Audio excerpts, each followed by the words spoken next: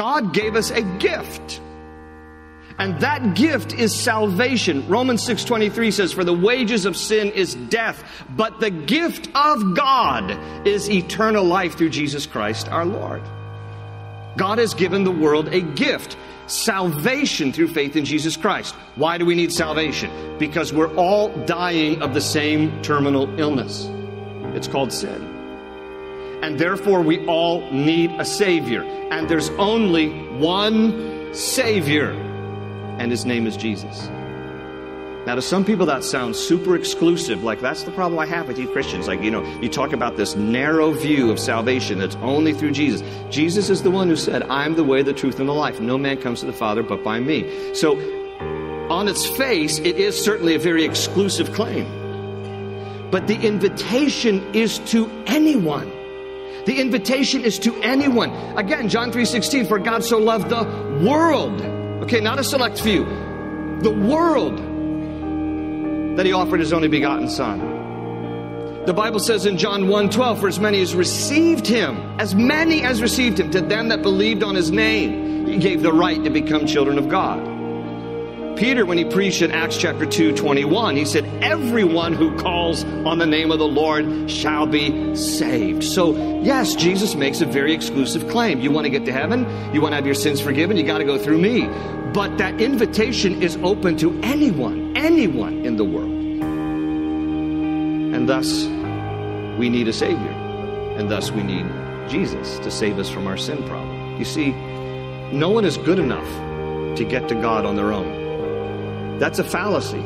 People think, I'm good enough to get there on my own. Really? If you believe that, I want you to just think for just a minute. How good is good enough? How good is good enough? Do you think that heaven is about scales and balances? Because it's not. It's not like God's going to be like, you know what? That guy there, that Gary guy, he's got one good thing better than all the bad things, and so I'm going to let him in. I don't think so. My scale's like this. All right? Yours might be even like this. But anyway, mine is certainly out of proportion, right? Because all of us, you can't sleep at night thinking to yourself, I've done better today than all the bad things I've ever thought, said, or done during the day. Ridiculous. So we're all doomed, because if getting to heaven were based on my sense of goodness, I have no hope of ever getting there. But see, it's based on God's goodness, not on my goodness. It's based on His mercy, not anything I've done. It's what He did, which is why Jesus said on the cross, it is finished, because He paved the way and made it possible for our sins to be forgiven and for us to be able to go to heaven when we die if we would surrender our life to His Lordship, if we would accept this free gift of salvation. Friends, all paths do not lead to God. There's only one, and it's through Jesus, and you need to accept Him. Some of you have been living your lives for yourself, and it's time for you to live your life for Jesus and to let Him take over your life and be Lord and give you the hope of a future and the forgiveness of sins and life everlasting. This is what we have through Jesus. This is why this is the greatest gift given to mankind, because God so loved the world that He gave His Son to die for us. And I'm going to invite you to accept Him, to receive Him into your life, to make Him Lord and Savior. In 1970, the last #1 song that the Beatles had was June the 13th, 1970. It was the song A Long and Winding Road. And a lot of people thought that that song was about unrequited love, about how there was a broken relationship where, a guy loved a girl and she didn't really respond in like kind, but that's not what it was about at all. It's actually a very sad song. Paul McCartney, who wrote it, was interviewed several years ago, and this is what he said that the song was about. He said, quote, "It's rather a sad song. I like writing sad songs because you can actually acknowledge some deeper feelings of your own. It's a sad song because, listen, it's all about the unattainable, the door you never quite reach. This is the road that you never get to the end of," end quote. In other words, he's saying that the song, A Long and Winding Road, is about life. And that life is nothing more than a series of twists and turns and here and there. And you never really get to your ultimate destination. You never really feel fulfilled. You never really feel content. It is a sad song. Listen to the words in the middle of the song. Quote, "Many times I've been alone, and many times I've cried. Anyway, you'll never know the many ways I've tried. And still, they lead me back to the long and winding road." End quote. This reflects a road that a lot of people are on. People without a sense of real purpose, people without a real sense of contentment. And you might have a lot of things and be very successful, and you can still feel that way. I read this quote by Lindsey Vonn. She's the Olympic gold medalist in the alpine ski racing. And she said this several years ago, quote, "Everything about my life seemed so perfect to people, but I struggle like everyone else." She said at the time, quote, "I couldn't get out of bed anymore. I felt hopeless, empty, like a zombie," end quote. Last year in Esquire magazine, Bruce Springsteen said this, quote, "I had no inner peace whatsoever. All I remember was feeling really badly and calling for help," end quote. That's the description of a lot of people. People who question life, question their purpose, who struggle with the shame of stuff that they've done, with the failures of today and the regrets of yesterday. People who suffer at different times with deep darkness in their own hearts and lives, and wondering, is there any hope for me? Does God really love me? Can He really forgive me? And the answer to all that is yes, yes, and yes. And the answer is Jesus. Accept Him. Receive Him as your Lord and Savior. Again, John 1:12, "For as many as received Him, accepted Him, to them that believed on His name, He gave the right to become children of God."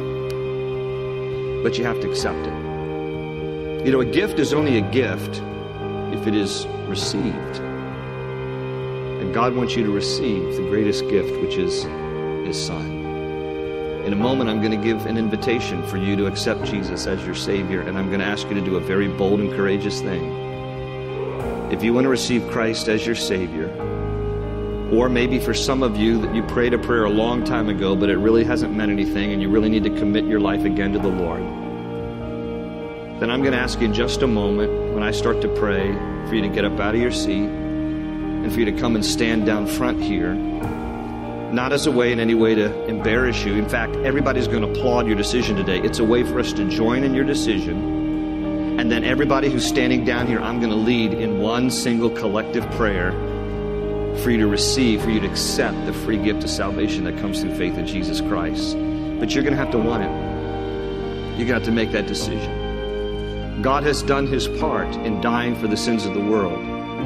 He wants to rescue us from sin and death. But we have to respond. We have to say, "Yes, Lord." 2,000 years ago, God entered our world in the form of a baby that He might grow up to die on a cross for our sins, to pay the price in full. If you want to receive Christ, then do a bold thing. Make a decision today to get up out of your seat, come down here, and then I'm going to pray with everybody who's down here. And I want to make it easy for people who want to make this decision today by asking, if you would, please, everybody just quietly stand. Don't try to leave, and because then it just creates more distractions. Just stand if you would, please. And I want to just say that we have some people in the overflow rooms. If you want to get in on this decision, you can start walking right now. We invite you to come from the overflow rooms and come stand down here. And listen to me, while I'm praying, you can slip out of your seats right now, and then we're going to sing a song. And for whoever's down here, then I'm going to lead in a word of prayer. Don't be embarrassed. You're among friends who want to celebrate your decision. Get right with God today. Don't leave here today wondering where you stand with God. Get right with Him and know that your sins are forgiven, that Jesus loves you. Receive Him. Accept that free gift. I'm going to pray first. Father God, we thank You. This is Your story. You came into the world to save us from our sins. I pray right now You would move in the hearts of men and women and young people to make a bold decision for You, to get out of their seats, to come and stand down here, that together we might honor You and acknowledge You as Lord and Savior. Father, move in our hearts right now. Glorify Yourself in this place. Move by Your Holy Spirit, that people who want to receive You would accept You today. That people who know their need for You would invite You right now into their hearts. Lead them, Lord, as we sing this song for Your glory. Accomplish Your work now in our hearts. In Jesus' name, amen. Amen. You all come. Join some folks who have already come. We're going to sing this song. Are you hurting and broken within? Overwhelmed by the weight of your sin? Jesus is calling. Have you come to the end of yourself? Or do you thirst for a drink from the well? God bless you. Come on. Jesus is calling. Well, come to the altar. The Father's arms are open wide. Forgiveness was bought with the precious blood of Jesus Christ. Oh, come to the altar. The Father's arms are open wide. We'll wait for you. Forgiveness was bought with the precious blood of Jesus Christ. I see you walking. We're going to wait for you. We're not in a rush. Come on. Again, if you're in the overflow rooms and you want to join us, come on in the sanctuary. Join these folks who are walking down right now. Praise God. We're going to sing this chorus again. Come on, you come. And oh, what a Savior. Isn't He wonderful? Sing hallelujah. Christ is risen. Yeah. Bow down before Him, for He is Lord of all. Sing hallelujah. Christ is risen. Yes. I see some folks still walking here. We're going to wait. We'll wait for you too. God bless you. Come on down here. God bless you.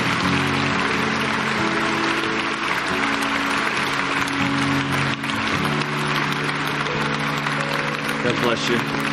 We don't want to leave anyone out. I'm not going to pray until I'm sure that everybody is here who wants to be here today. Is there anyone else who wants to come? God bless you all. God bless you all over here. Anyone else? Anyone else? Just going to pause real briefly. God bless you. I see you. Come on down here.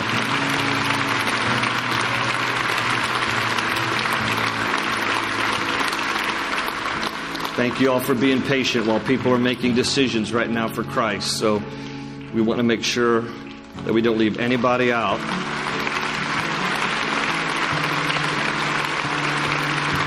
God bless you. Come on down, man. God bless you. I see you, ladies. Come on. We're going to wait for you.